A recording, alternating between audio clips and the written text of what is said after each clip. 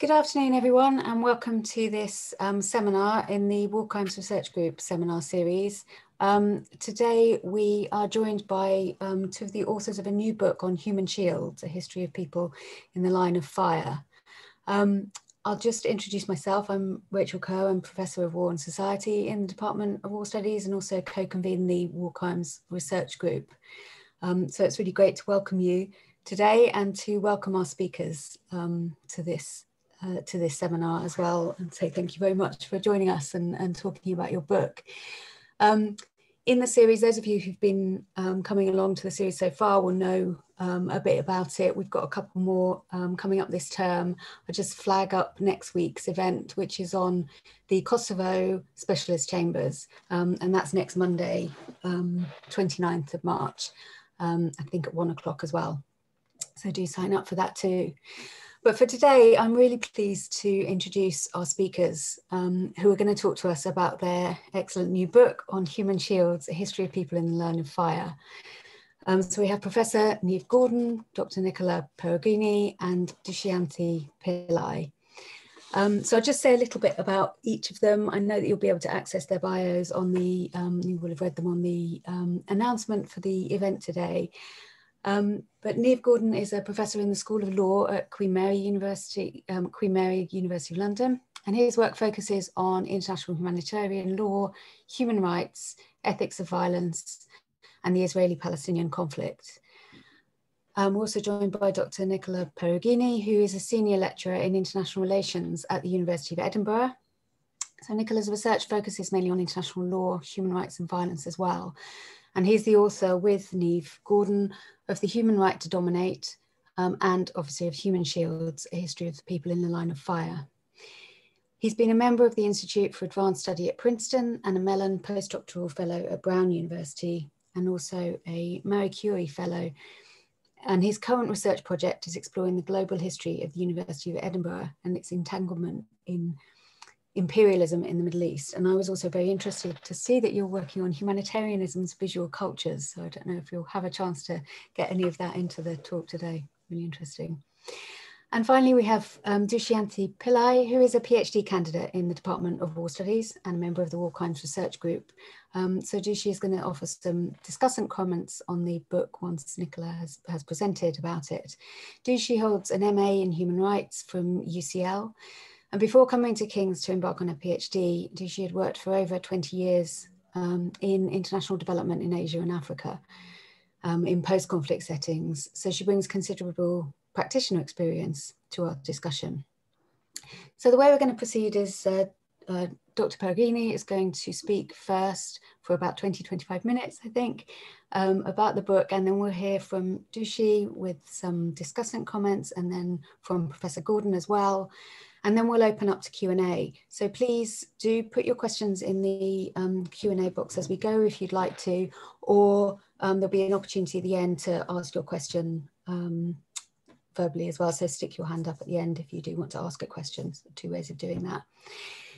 So I'm going to hand over now to Dr. Perugini, who I think is going to pull up a PowerPoint to present.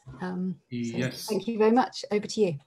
Thank you, Rachel. Are you able to see the PowerPoint just to make sure that yes, we're on the same page? Great. Perfect. So thank you, Dushi and Rachel, for the very kind invitation, and I would like also to thank the other participants to this event for taking the time to be with us. So since I have 20 minutes, let me go straight to the core of the book and let me provide a definition of human shields. What are human shields? Human shields are both human and weapon, and this duality, this weaponization of humanity, this transformation of the human body into a weapon is what makes human shields ethically, legally, and politically problematic, disturbing, but also extremely fascinating to investigate and think through. Human shields are civilians or other people who the law protects, like prisoners of war, who are either forced or volunteer to shield a legitimate military target in order to deter the enemy from attacking it. So human shields, in a broad sense, are human weapons of deterrence. The 1949 Geneva Conventions and the 1977 additional protocols were key moments in the process of legal codification of human shields. The 1977 additional protocol defines human shields in the following way. As you can see from the slide, the presence or movement of the civilian population or individual civilians shall not be used to render certain points or areas immune from military operations, in particular in attempts to shield military objectives from attacks or to shield, favor, or impede military operations. End quote. So many things can be said about this definition, and we can discuss it further, but I will limit myself to one crucial issue. The law here operates through an avowal and disavowal of the protected status of the people who become human shields.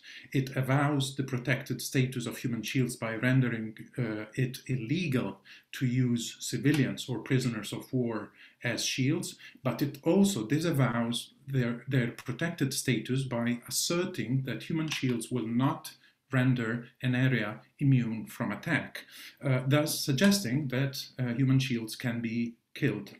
In other words, while outlawing the use of human shields, the law allows, in certain circumstances, to kill them.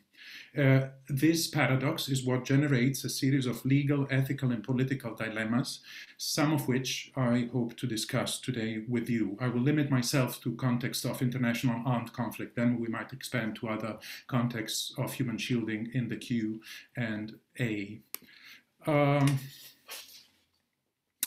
The book begins with the American Civil War, in which we trace the first debates about the ethical implications of the use of prisoners of war as human shields.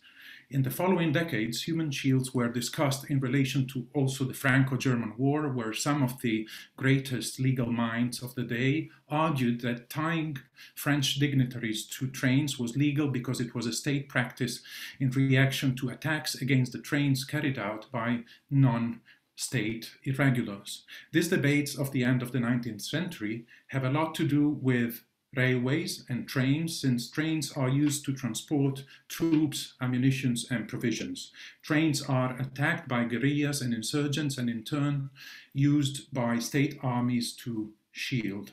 So enemy civilians and prisoners of war were taken for shielding tours on trains, like in the Second Anglo-Boer War, of which you can see an image in your slide. The context of the Anglo-Boer War was that of an imperial war, but an unusual one. It was an imperial setting, but the fighting parties were white. Consequently, the rules of engagement and the implementation of the laws of armed conflict, which in other colonial wars were deemed inapplicable because the enemies were non-whites, were regarded as pertinent and were closely scrutinized by the British press and debated in the House of Commons. So the Boers attacked trains transporting British troops and systematically captured soldiers and civilians, including Winston Churchill, who at the time was a war correspondent. So the Boers caused significant losses to the imperial troops. The royal forces responded by adopting a series of new counterinsurgency measures, among them the use of human shields. This triggered a heated debate within the UK Parliament and among journalists, legal experts, and humanitarians, some of whom denounced the practice of using human shields as inhumane. British liberals were outraged, but not because they rejected imperial violence, which they thought was at times a necessary tool for extending universal humanity across the empire. Their criticism against their government of using Boer settlers as human shields was that the violence was directed at whites, thus revealing the racial underpinnings of their conception of humanity. Human shielding would have probably passed unnoticed if, instead of the Boers, the people used as shields had been black. Just to illustrate this point a little bit further on the relationship between race and human shields, 15 years later, the British Empire used Palestinians as human shields in mandatory Palestine, but in this case, the human shields were not white Boers, there were brown Arabs, and there was neither scrutiny by the British press nor debates at the House of Commons. 4 decades after the Franco-German War, human shields were once again deployed on European soil, this time during the First World War. In August 2014, Germany invaded Belgium and was faced with armed partisan resistance. In response, the German troops did not hesitate to bomb densely populated areas, burn houses and villages, execute civilian hostages, and use human shields. Across the English Channel, the British government used testimonies about German atrocities to galvanize public support for entering the war.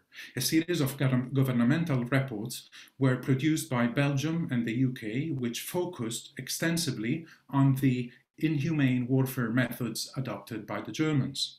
The figure of the human shield became a key lens through which these governments debated the use of violence, advanced their legal and ethical arguments, and forged a distinction between civilized and uncivilized violence. For Britain, these reports about German barbarism also constituted a tool for justifying its military intervention in the First World War. So let's move to another context. When 2 decades later, in 1936, Italy invaded Ethiopia, the fascist regime did not hesitate to bomb quite systematically the medical facilities of the International Committee of the Red Cross. The Ethiopian government denounced the Italian bombardment as inhumane and as a violation of the legal prohibition to target medical facilities. In response, the Italians claimed that the Ethiopians were duplicitous, using field hospitals marked by the emblem to shield combatants and military supplies. Therefore, they argued, bombing the hospitals was legitimate reprisal for the enemy's illegal use of the emblem to shield legitimate military targets. Thus, it was during the Italo-Ethiopian War that the accusation of illegal human shielding was extended from human beings to medical facilities. So let's move to another context of war that can help us to understand the political implications of the mobilization of the human shield in the international arena. Let's move to the Vietnam War, which took place 15 years after the first codification of the legal figure of the human shield in the Geneva Conventions. So in Vietnam, the Viet Cong followed Mao Zedong's teachings and organized a people's war in which civilians and combatants worked together as a people in order to liberate themselves from colonialism and imperialism. I'm sure many of you are familiar with Mao Zedong's doctrine of people's war, according to which the revolutionary forces and the guerrilla forces have to blend with the people, with the civilian population, in order to win the people's war against imperialism. Infiltrating the social body, the Viet Cong promoted cooperation between soldiers and civilians, and in this way involved the masses in the anti-imperial war effort. The Viet Cong understood that their forces' success depended on the guerrillas' capacity to work together with the people, and so they also intermingled with the rural population like a fish in the water, to use a famous Maoist expression that I'm sure you are familiar with. That doctrine was embraced by many anti-colonial movements around the world and transformed the international political order, leading formerly colonized societies to the creation of new independent states and expanding the family of nations and expanding also the idea of humanity, we could say. During the war, the US administration and the media attempted to flatten the complex notion of Mao's people's war, where, for example, the civilian population participates in the war effort by feeding the fighters, caring for the wounded and sick, providing the fighters with intelligence, by casting the civilian population as hostages in the hands of the Viet Cong.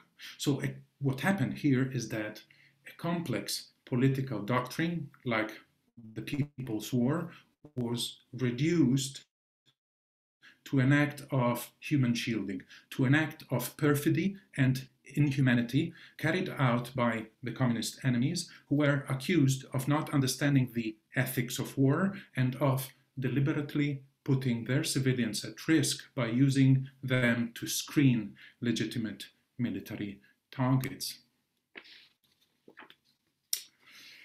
I need a sip of herbal tea. So, the legal figure of the human shield was mobilized also after Vietnam. In Bosnia, at the beginning of the 1990s, Milosevic's forces captured UN troops and chained them to military installations and depots. This prevented NATO forces from bombing these military sites. It was the first time that the United Nations personnel was used as a weapon of deterrence in a war. Serbian commanders were later condemned for the use of United Nations human shields by the International Criminal Tribunal for former Yugoslavia. A few years later, in Kosovo, unlike in Bosnia, NATO forces bombed areas protected by Serbian forces through the deployment of human shields. This time, the shields were not valuable UN personnel, but rather Kosovar refugees, and NATO forces killed scores of civilian refugees in the village of Korisha as a result of its bombardments. Under NATO political pressure, the International Criminal Tribunal for former Yugoslavia suspended its investigation on the killing of these Kosovar human shields. As you know, humanitarian wars are portrayed as clean wars, and an investigation for war crimes against NATO's humanitarian warriors for the killing of refugees would have made the idea of humanitarian war as a clean war less tenable.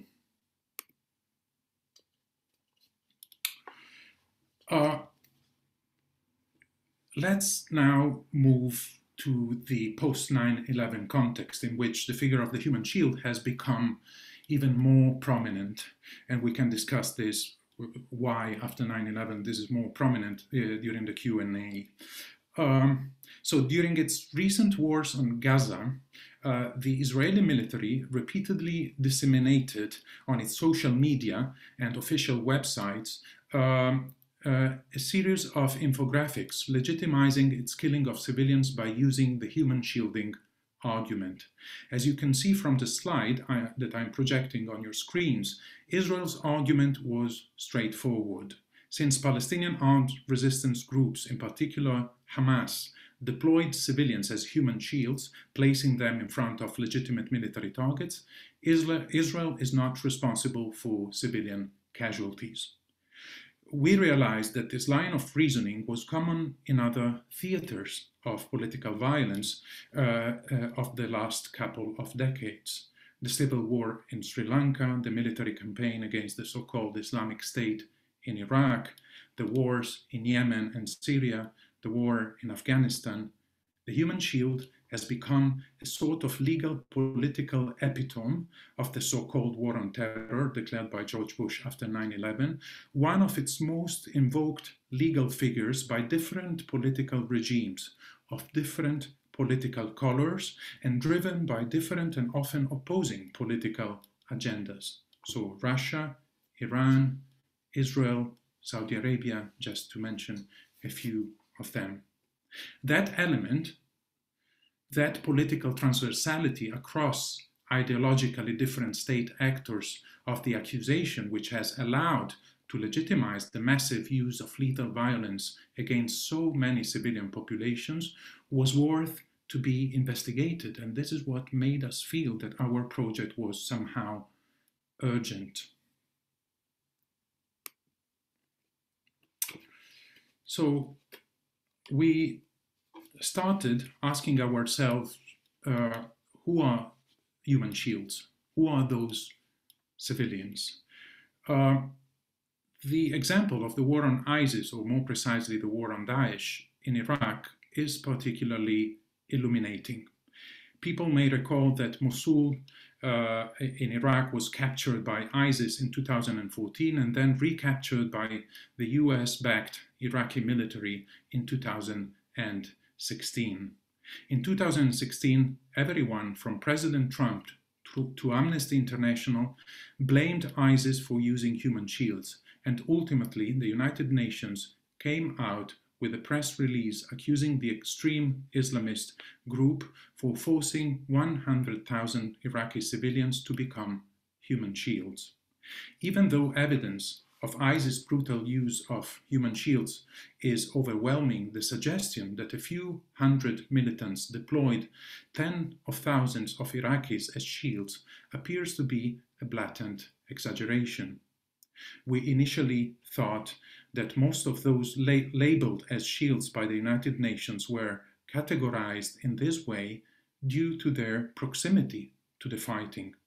The fact that the city's inhabitants remained in Mosul when the fighting commenced, namely they did not actively flee, was enough to brand them as potential weapons, thereby stripping them of some of the protections international humanitarian law provides civilians with. We realized that civilians trapped in areas where non-state actors are fighting are the ones categorized as human shields. We called these kinds of shields, which constitute the majority of those who are framed as shields in contemporary wars, proximate shields. Proximate due to their proximity to irregulars, to non-state armed groups. By contrast, those caught in similar circumstances but surrounded by a state's military are not categorized as human shields and do not lose the protections offered to them by international law. People become proximate shields only when they are trapped near non-state fighters. So, for instance, to go back to the context discussed in my previous slide, Israeli citizens in Tel Aviv are not classified as shields when Hamas launches rockets towards the Israeli Defense Forces military command headquarters located in the city center. By sharp contrast, Palestinian civilians are cast as human shields when Israel launches its rockets towards Hamas command centers and military infrastructures in the Gaza Strip. In other words, if Hamas kills Israeli civilians, it is to blame for killing innocent lives, and if Israel kills Palestinian civilians, then Hamas is also to blame, since according to the existing logic, it is Hamas that has deployed these civilians as human shields. So I could continue with many other examples, but I think I can stop here on some of the crucial questions of our book. So the question of the identity of the actors in the battlefield. So who is the humane and inhumane actor? Are those who are framed as human shields? The question of who is shielding and in proximity to which kind of military targets, so state or non-state targets.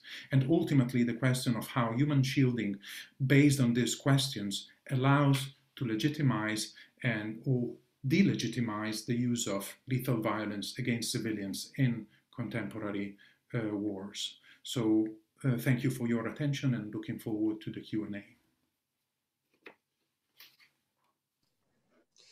Thank you very much. It's absolutely fascinating. And as you say, you've raised some really big questions there, I think, that I hope that we'll be able to get into in discussion around identity, legitimacy, responsibility, and the sort of shifting sands of that, depending on how they identify issues around kind of agency and duress that are really significant and really interesting.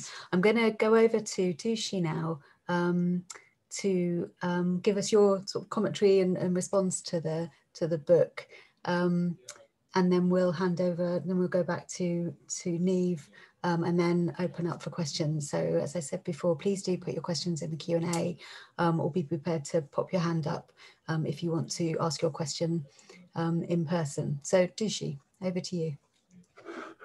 Thanks, Rachel, and many thanks, Nicola, for that really interesting presentation on the book. I know the book is very multidimensional and multi-layered in terms of how it looks at Human Shield, and it's a lot to try and fit into a 25 minutes. I think I've read the book, and I think what I found really interesting was that how human shields are deployed in different settings. And what was really interesting is how human shields are created not just by how they are used, but also how they are framed through the discourse and who they are and who is using them as shield, but it's also who is kind of attacking the human shield as well. And then the definition seems to shift around that, which I thought was really quite worrying, particularly since more and more of the conflicts do tend to happen in urban environments, and therefore, as you said, there's this sort of discourse of human shield is being mobilized by the more powerful state actors to exonerate themselves.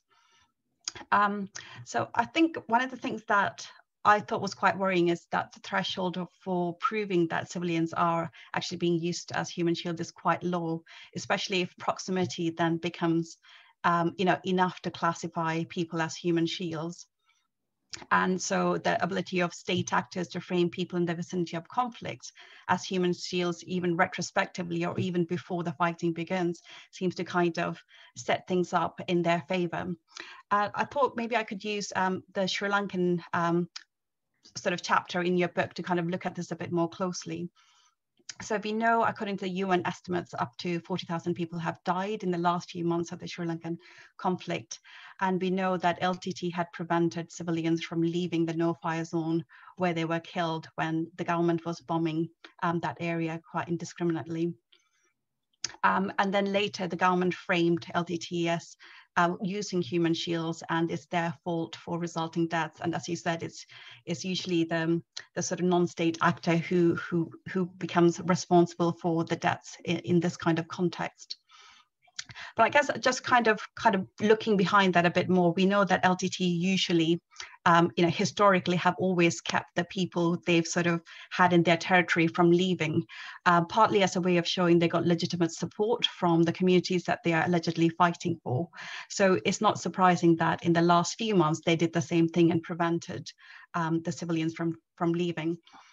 So I was just wondering, if we kind of look at the people who were held under LTT as not as human shields, but perhaps as hostages or as prisoners of war, or if there is some other framing, how does that play out in the idea of human shields? So I was just kind of thinking about that. And the second one was something that you touched on early on, which is perhaps looking at the international humanitarian law through a decolonizing lens, how this law seems to be mobilized particularly by colonial countries such as US, UK to justify potentially a high death toll when they work in places like Iraq and Afghanistan, which results in sort of drone attacks leading to high level of casualties, but then they kind of reframe it as human shield, and how it seems to be the most vulnerable people who seems to be perhaps disproportionately affected by this sort of argument.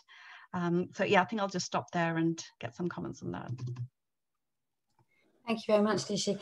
Before I ask Neve, so if you could respond and give us a few comments, I wonder if I can just add a quick little question to that and sort of use my position, which is, the question I had as you were starting out is why did you choose the US Civil War? Why did you choose the time frame that you chose to look at? Is it to do with the sort of thinking about it in the context of the development of international humanitarian law? Or did you look further back, and are there examples that you might have wanted to draw on more historically to that? So Neve, if I could ask you to come in, and then I can see that some questions coming in the chat, which is great. Okay, so can you hear me?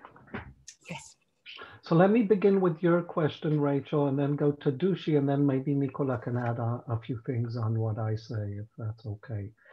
So basically, our decision to begin with the Civil War had to do with a few issues. First of all, it was a civil war in the sense that it was people from the same country fighting each other. and therefore they recognized each other as humans, which is very important because in colonial wars, the imperial or the colonial militaries often consider their enemies as subhumans. And so the assumption of human shield is that the other is human. You have to be a human shield you have to be human in order to be a human shield. So in a sense, our book is also, and I think Nicola intimated this, our book is also a history of the human. The history of human shields is also a history of who is considered human, because humanity, we know, is not a biological fact, but it is actually a political construction of who belongs and who is excluded from humanity. So one of the reasons is we took a civil war is that both sides recognized each other as human. But I think the most important reason has to do with the Liber Code. The Liber Code was published in the midst of the war in 1863, and it later became in many ways a blueprint for international law, for the Hague Conventions, and so forth. So the legal debates about human shields and all the arguments in the codification begin there at that moment. That is the moment that human shields becomes a topic of discussion and not only use. So you're absolutely right that you can go back in history and find many instances of the use of human shields prior to the American Civil War, but they were not a flashpoint of discussion previously. Regarding your comments, Dushi, thank you very much for them first. Yes, in the mainstream commentators about human shields always look at and understand human shields as the weapon of the weak against high-tech states, right? They don't have the high-tech that these state militaries have, and therefore they use human shields as their kind of weapon of last resort, while we turn this on its head and show, yes, maybe sometimes that's the case, but most often, and particularly as Nicola said, after the war on terror was launched, human shields has actually become the weapon of the strong, a weapon of framing the civilians that it had killed in order to blame its enemies for their deaths. So it's whether it's a weapon of the weak or weapon of the strong is very important in how you understand and how you frame the events that you're looking at. As to the Tamil tigers and the Sri Lankan war, we think we found what happened in Sri Lanka as fascinating for many, many reasons. One of them, which you didn't mention, but I think is important to mention, is how human rights lawyers, prominent humanitarian lawyers are hired by the state to defend its war crimes in the sense, and we see people that are considered like major human rights practitioners and lawyers out there defending the most horrendous war crimes where, as you say, maybe 40,000 civilians were killed in a number of months. And what is fascinating is to read their affidavits and to look at the acrobats that they use and how human shield become the major figure to defend the Sri Lankan state from war crimes. What you're asking is if we can understand what happened in the safe zones, the so-called safe zones that became the killing fields of Sri Lanka, whether we can understand them as hostages or prisoners of war. I don't think so for a number of reasons. One is, first of all, they were not understood as hostages or prisoners of war by anyone. The whole discourse around it, both on all sides, had to do with human shields. And that's important. We have to take that discourse seriously.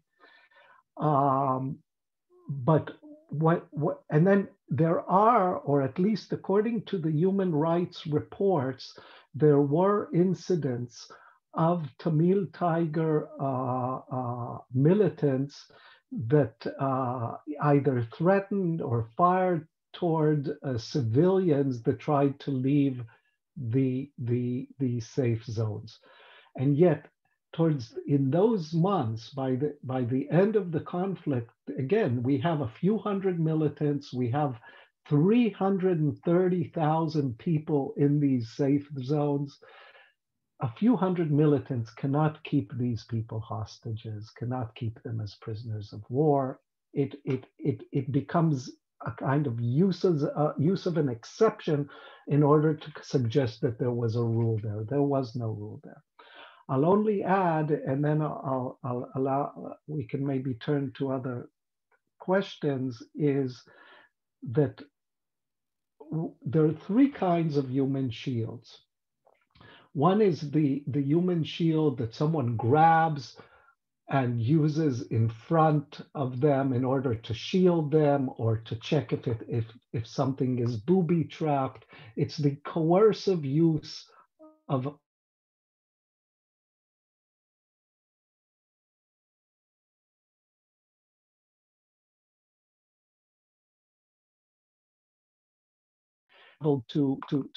during the First and Second Gulf Wars, and a lot of people in Greenpeace that use it not in wars but in environmental struggles where they put their body on the line in order to protect something behind them voluntarily. Now, in these two kinds of shields, there's agency involved. In the first one, the coercive is the person that's holding them as shield. In the second one, it's the volunteer that volunteers to be a human shield. And the shielding, the act of shielding, exists so long as the agency is at play. What is interesting about the proximate shield is that no agency is really involved. So we look in the book at the location of agency.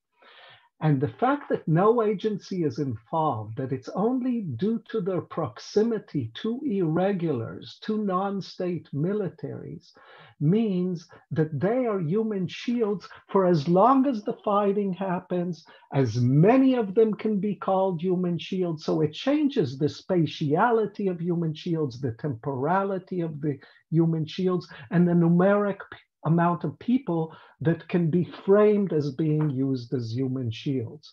And that is, and then you can justify the killing of masses amount of civilians through the human shields argument.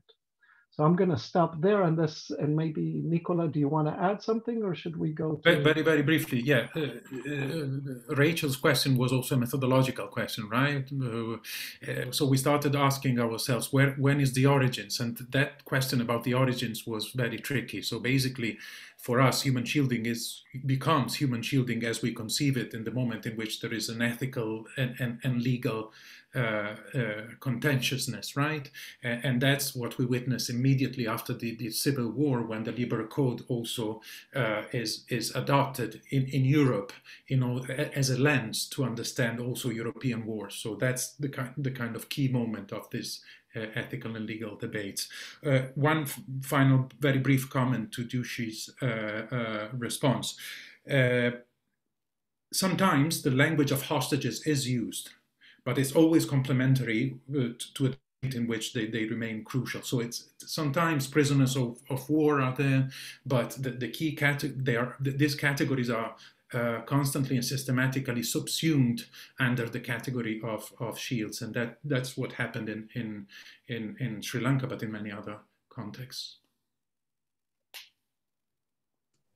Great, thank you for answering those, and thank you for setting out that typology, Neve. I think is really, really helpful in thinking about, in sort of teasing out what it is that we're looking at here in these questions of agency, and then, you know, how they relate also to responsibility and justifications. I've got some questions in the Q&A. So the first question is from Gabriel Honrada, and I can see that you've put another question in as well. So I'm going to just ask both of your questions together. Concept of human shields apply to information warfare? Does the concept extend to non-physical domains of warfare, i.e. cognitive, social, information domains? And if so, then how do actors engaged in disinformation and influence operations to use human shields in the context of information warfare? And then Gabriel's just followed that up as well by asking, perhaps by controlling the information domain, actors can use human shields to protect themselves from criticism, provide scapegoats for their own failures in case of governments, and maintain a semblance of legitimacy and mass support. So I don't know who wants to take that one and come in. Maybe I'll begin and then Nicola will add. Is that okay? So, I mean, what we see, what we did when we began writing the book around 2014-15, we did a Google alert for human shields. So every time human shields is mentioned in a news article, we get the daily alert. So first we saw there was this kind of exponential growth during this period.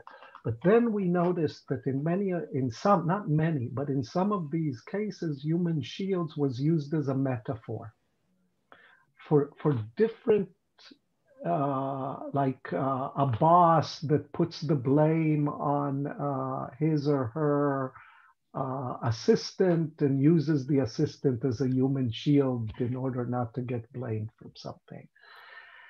And if I understand the question correctly, I'm not sure, and maybe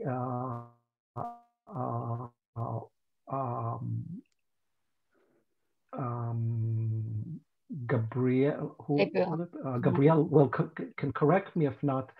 It seems to me what you're talking about is an act of perfidy, in the sense of putting,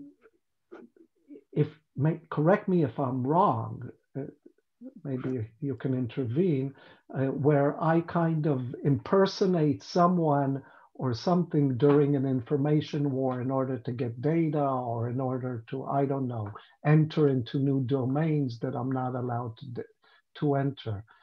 And in that sense, I'm not sure I would, if that is indeed what you mean, I'm not sure it is, then I'm not sure I would call it human shields.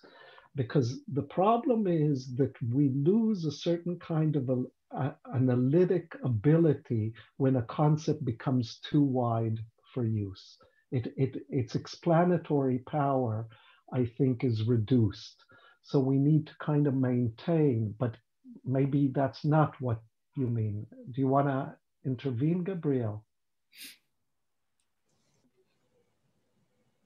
Gabriel, if you want to clarify, if you just put your hand up, then we can put the spotlight on you, if you like, and we can hear you. Oh, great. Yes. Wonderful. Thank you.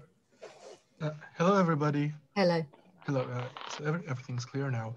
So what I was thinking was, how does the concept of information human shields apply to information warfare, or in today's climate of disinformation? As I can somehow relate this to the COVID-19 pandemic and the response of some countries, for example, US under Trump, Brazil under Bolsonaro, or the Philippines under Duterte, in the sense that civilians, normal citizens, take the brunt of the or are being blamed for the shortcomings of the government,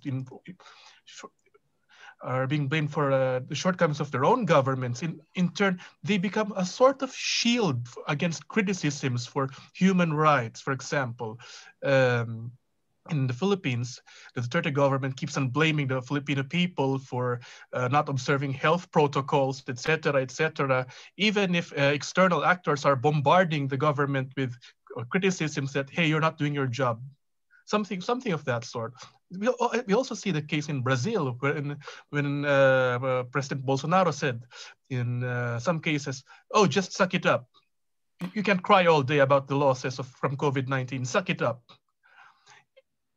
It's in fact using his own population as human shields against what? External criticism from other states that, hey, your policies are inhumane.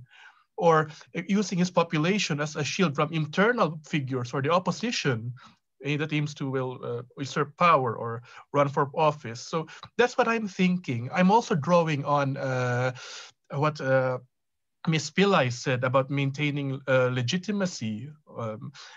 In fact, if you keep bombarding your people with such propaganda by controlling the information domain, you use them as human shields in some way to maintain a semblance of your legitimacy. This is in the information domain because I mean, I'm quite shooting from my hip, so to speak, because when I hear your comments, I'm trying to also connect it with what is this? China's activities in the maritime domain, using civilian status as a shield for its maritime militia. You can't just shoot maritime militia. They're fishermen, at least in theory, but then they're crewed by PLA auxiliaries. So those are the things on the top of my head that I want to answer. And to sum it all up, I do think that, can this concept of human shields extend to the information domain? Thank you. Nicola, just a quick comment. Yeah, we use the notion of info-war, but in a slightly different way. So we focus, especially in relation to the last 2 decades, on the use of social media and new media in order to produce this kind of narrative and this kind of discourse. So this is something we deal with. Just a note of caution.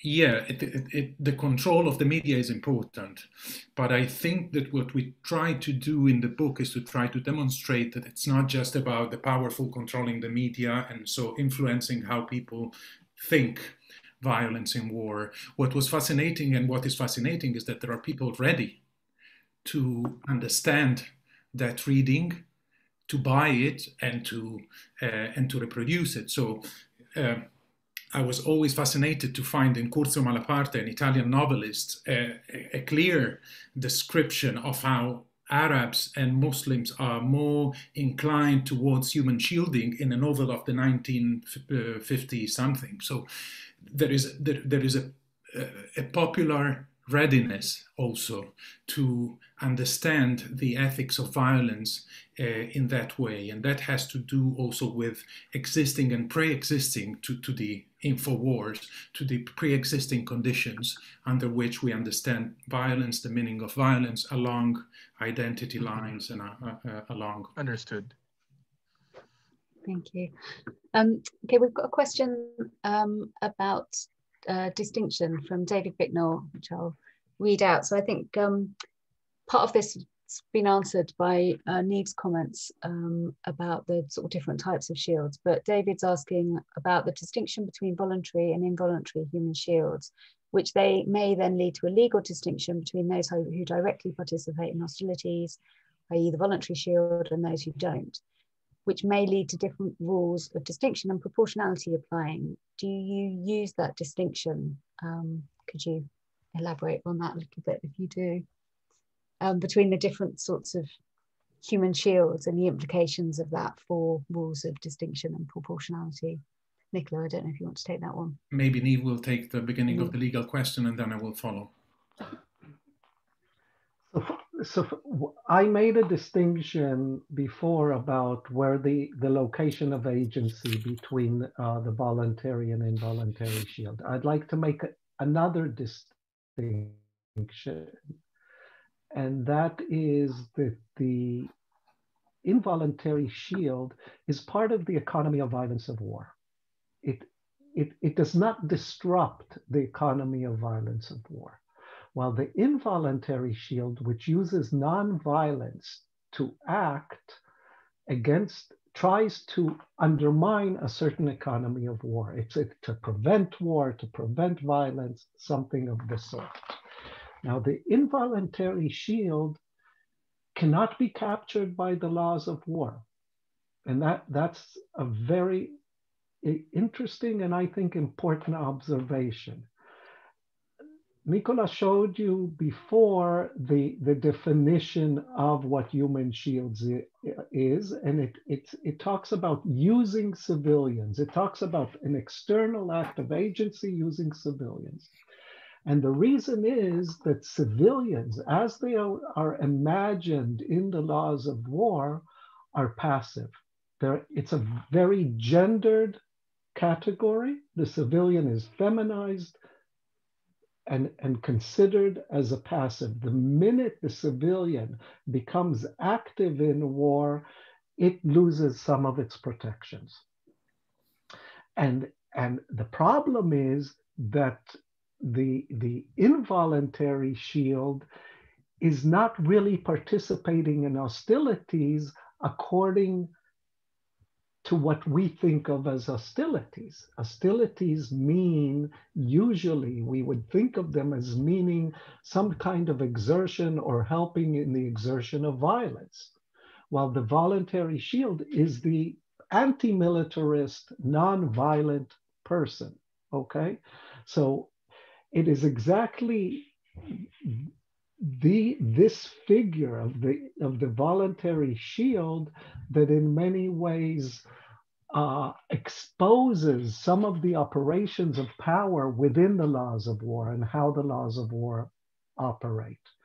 And what we show in the book, and with this I'll end, what we show in the book is how the principle of distinction is used time and again, from the very first moment, from the Civil War, all the way till today, as a distinction between the civilized and uncivilized. The civilized is the group or is the actor that protects the notion or the principle of distinction, while the uncivilized is the one that supposedly undermines that distinction.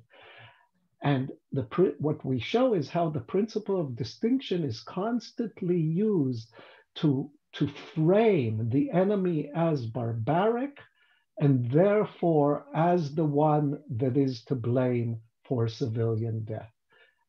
And so this whole principle of distinction is problematized the minute you look at it through the lens of human shielding. But Nicola, maybe you want to add?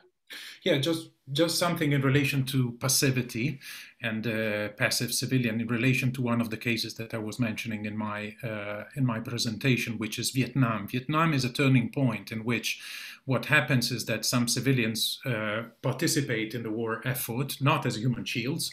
They abandon their condition of passivity because there is a foreign occupation, and they help the guerrilla and the insurgents to resist a foreign invasion.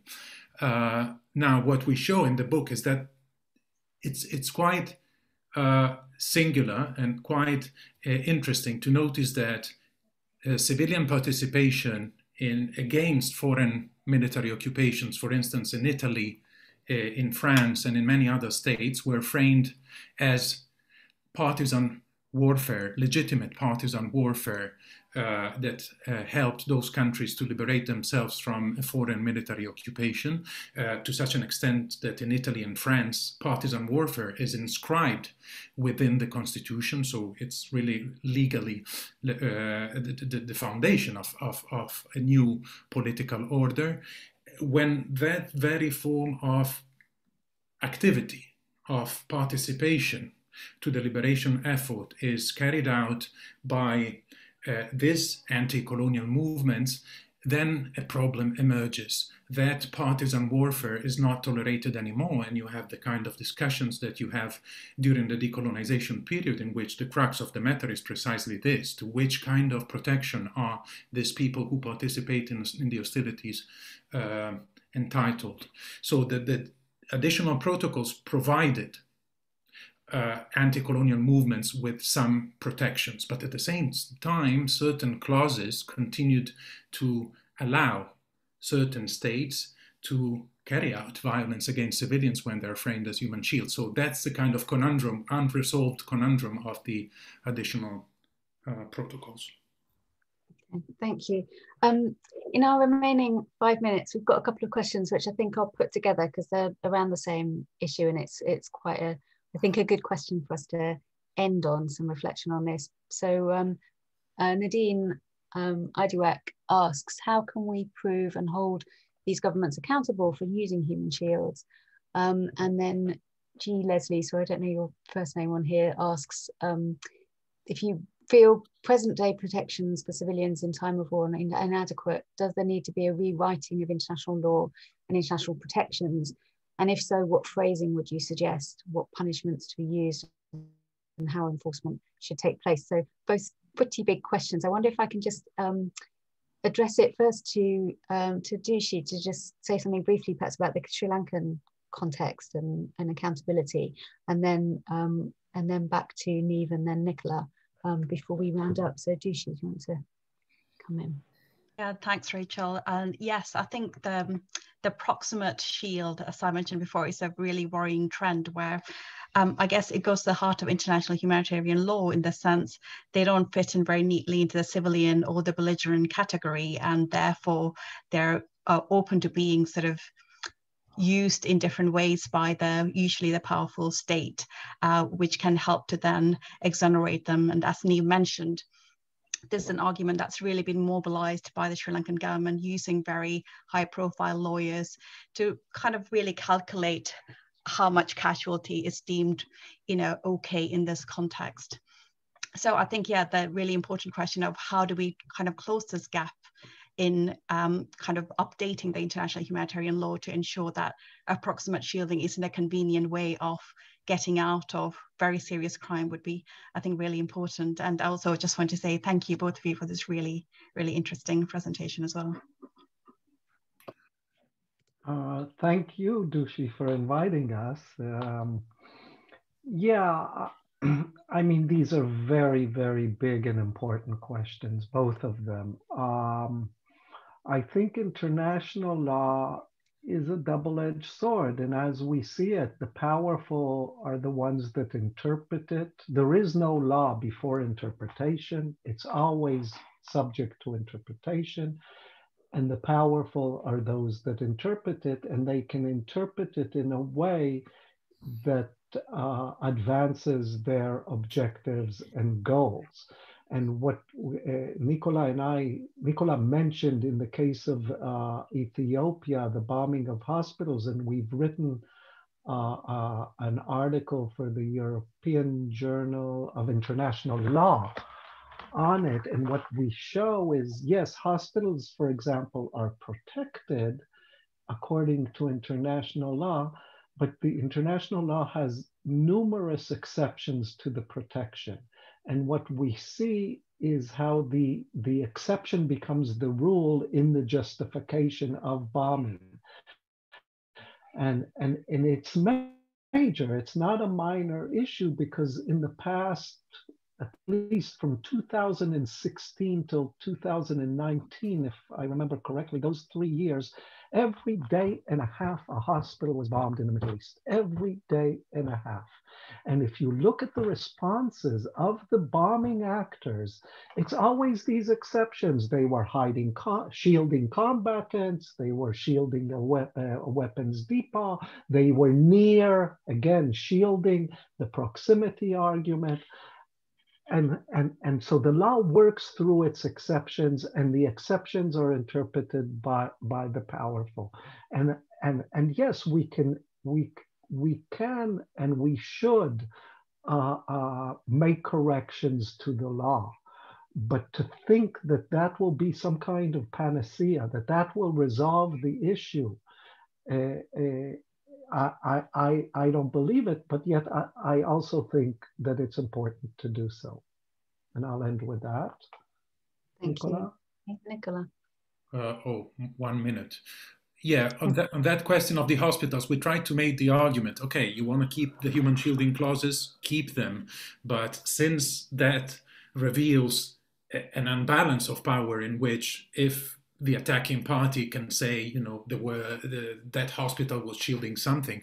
So let's try to put also some limitations on the attacking power, and let's try to close the gap of the exceptions. Why there is an exception on attacking hospitals and there is no, so that there is a question of balance here. We're not saying, okay, human shielding is completely rotten and it's what legitimizes constantly the killing of civilians. We're saying, okay, you want to protect civilians in that way, protect them, but let's try to expand the norms which can prevent the powerful from using some of the exceptions of the law. So we don't know how that article is going to be received and if legal experts will agree with our argument. Okay, thank you. Look forward to reading it. It's in the European Journal of International Law. Yes. Yes. Thank you. Unfortunately, we're out of time, and we've been very good at keeping to time. We're bang on 2 o'clock, so I'm very impressed. I just wanted to, you know, these issues of enforcement, remind you all about the event that we've got next week on the 29th of March, where Professor Eleni Chachidou is going to talk about the Kosovo specialist chambers and that issues of responsibility in that kind of context. I think what you've both just been saying really points to this sort of dilemma between what's necessary and what's sufficient. So obviously the law is necessary and we might need some improvements in the law, but the law can never be sufficient to make the changes and ensure the enforcement. So there's the kind of gap there as well, which we should think about. This has been such a fascinating discussion. I would urge everybody to go look up the book, go and buy yourself a copy and read more into it. There's a link to the book on the events page, so you can follow that up there. And it just really reminds me to say thank you very much to Dushi for organising this event. It's been great, and huge thanks to Nicola and Neve for coming along and talking to us about this really important topic. Thank you very much. Thank you. Thanks to you for coming along. Thank you both. Thank you. Thanks, guys. Bye. Thanks. Bye.